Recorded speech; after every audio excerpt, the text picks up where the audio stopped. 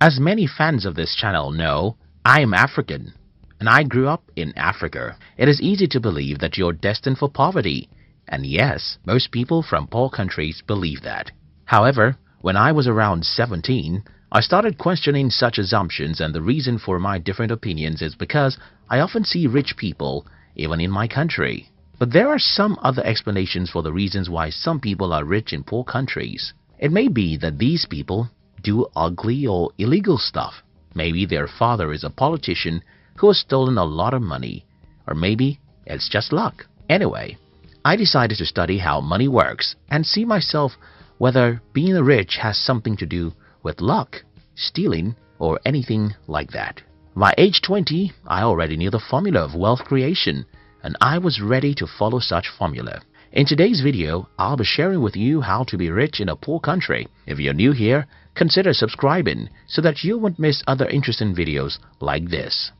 Riches has no home. In his book, The Science of Getting Rich, Wallace D. Wattles provoked us to think about something very important. He asked us to stop thinking about poverty as though it caused by certain geographical location, but because if poverty has something to do with a particular geographical location, then certain people in certain geographical locations will be poor, while everybody else will be rich. But that's not so.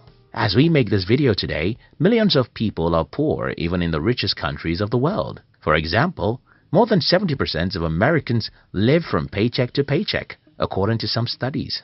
And think about this, many people even in the poorest countries of the world are very wealthy. What does this tell us? I think it's very simple. Money doesn't have anything to do with where you live. But there's another problem here. If money doesn't have anything to do with where you live, then why do we have more poor people in certain continents than others? Why do we have more poverty in Africa and Asia than in Europe or America? I think I have an answer, and that has to do with conditioning. Like begets like. The story was told about a farmer who brought an eagle's egg from his farm. When the farmer got home, he added the 3 eagle eggs with his chicken's eggs, and his chicken hatched the eggs with hers. Many months after the little eagles have been hatched, they are there right with the chicks, eating everything the chicks were eating, walking around the way the chicks walk around and having the same aspirations like those of the chicks. These 3 eagles grew up and lived their entire life just like chickens.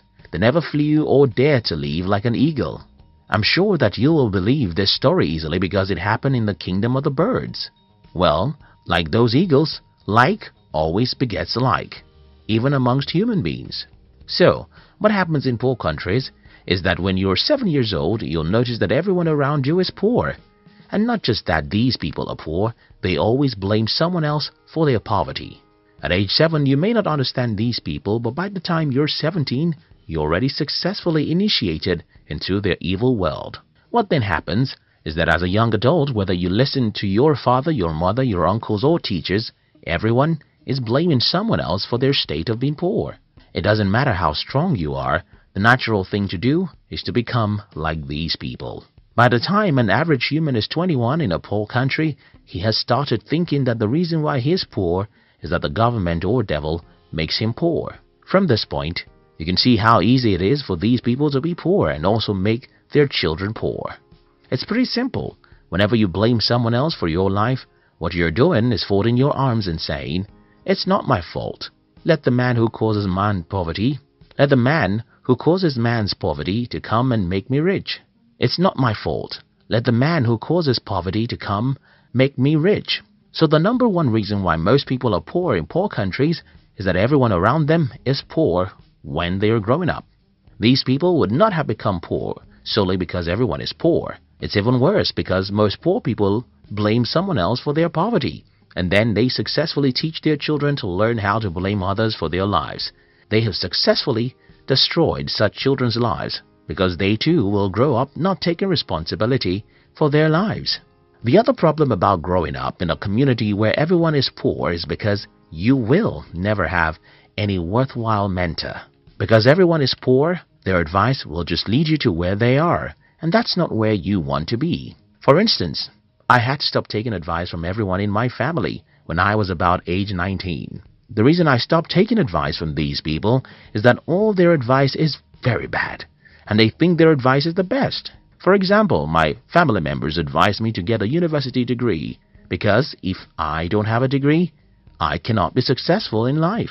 They advise me that it is good to work for a bank, while I think it's better to build a bank.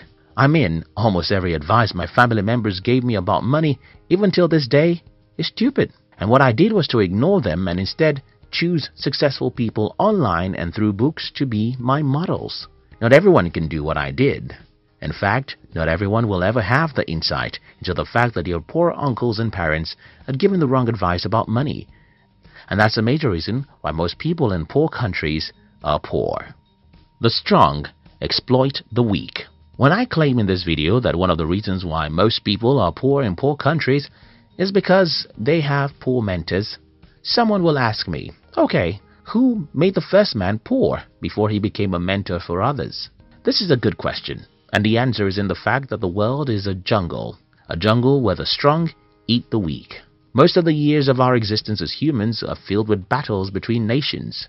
We should also remember colonization and exploitation from one country to another. All these battles would not have left some countries poor if not because they are not physical battles. Think about it, as you would think about rape. When a man rapes a woman, he thinks it's just a physical act, but for a woman, it's spiritual and emotional. And though the act of rape can happen in 5 minutes, the victim can live with the pains for 50 years. Similar things happen when a country invades, overpowers and colonizes another for many years. For those who are asking how the first man became poor, I think that is how the first man became poor. But that's not an excuse for you to be poor. You see, the poverty of your forefather may not be his fault because he was probably taken as a slave for 30 years. But your poverty is yours because you have the power to liberate yourself.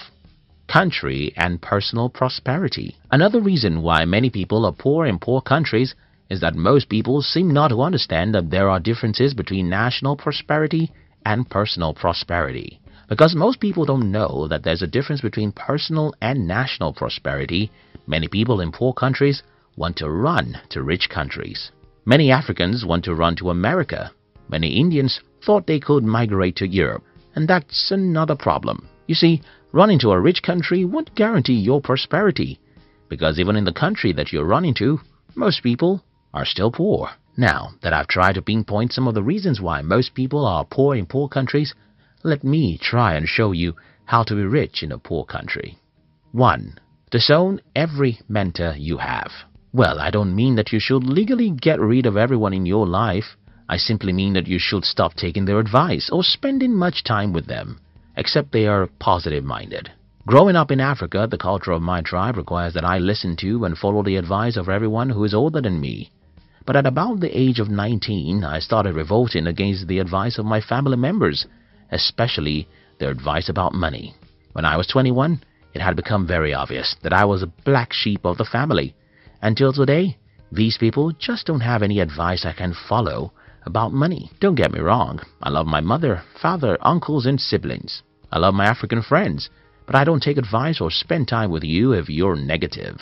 This is the first thing I think you should do if you're from a poor country. Do away with negative people. Stop taking money advice from poor people. Instead, go to the library and read books from the rich and successful people. Check online and follow some inspiring people who will make you believe in yourself.